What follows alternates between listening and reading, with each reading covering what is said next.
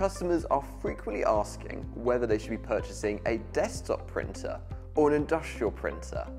With the launch of the new entry-tier ZT111, we thought it would be the perfect time to compare our most budget industrial printer with our premium ZD621 Desktop printer.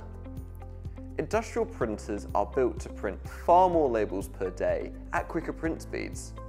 The ZT111 has a max speed of 10 inches per second, compared to the ZD621, which is a max speed of 8 inches per second.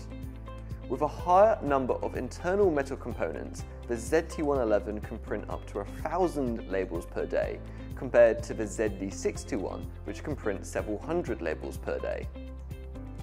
The ZT111 has a maximum media roll size of 8-inch outer diameter, which is 3 inches larger than the outer diameter the ZD621 is capable of. For thermal transfer printing, the industrial printer has a ribbon capacity of 450 meters compared to the premium desktop, which has a max capacity of 300 meters. When a smaller printer is required, the ZD621 is an ideal choice, with the direct thermal model being 3 inches shorter and 9 inches shallower than the ZT111, making desktop suitable for space-sensitive opportunities. If you require a touchscreen, lineless or RFID, these are all supported on the ZD621. If you would like these features on an industrial printer, you will need to go higher up the portfolio as they are not supported on the entry-tier ZT111.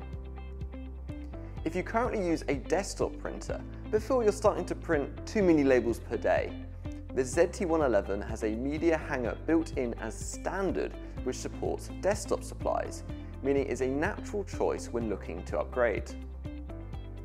In summary, choose a desktop model if you want a feature-rich printer in a compact form factor, or choose an industrial model if you need a greater number of labels per day with larger rolls of media.